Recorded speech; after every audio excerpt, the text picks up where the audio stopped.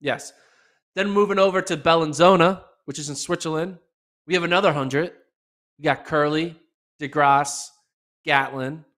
I kind of like it. We got splitting up the hundreds. You have a good 100 in Zagreb and you have a good 100 in Bellinzona. First of all, before I keep on going on this Bellinzona preview, I never heard of the city Bellinzona, but it has a great name. Bellinzona, love it. Great city name. Top 10 in my opinion, especially in Europe. Anyway, Kerley, Grasse, Gatlin. Here we go. I know we already did this. We did it already. Who's the best sprinter between Kerley, Grasse, and Bednarik? Bednarik chose not to show up. So now here we go. Kerley, Grasse for all the marbles.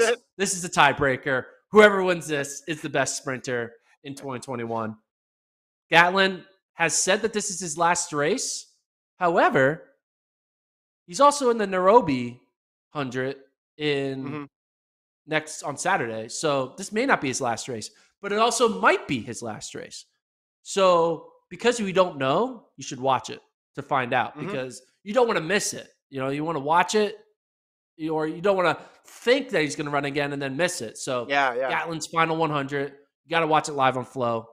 Again, both of these meets live on Flow on Tuesday. And then Shelly-Ann Fraser-Pryce. She's going to be there.